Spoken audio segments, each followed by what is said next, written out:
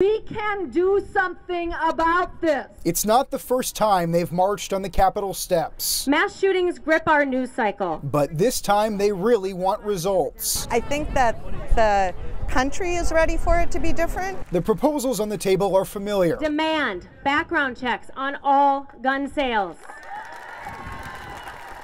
And strong red flag laws. The DFL-led House in Minnesota passed those measures this year, but Senate Republicans didn't allow a hearing on them. Do something now! Governor Tim Walz says now he may call a special session, but only if Senate Republicans agree to hearings and at least a vote. Let's have the vote on red flags and background checks, and with this pen, we'll sign it into law, and we can do it this week and finish that.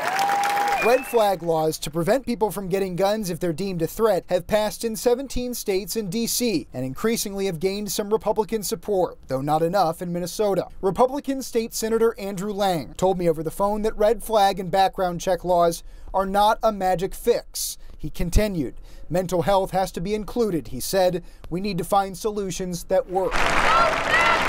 But those who keep marching on the Capitol steps insist they've already offered them. And by this crowd, I know we will keep showing up. Thank you.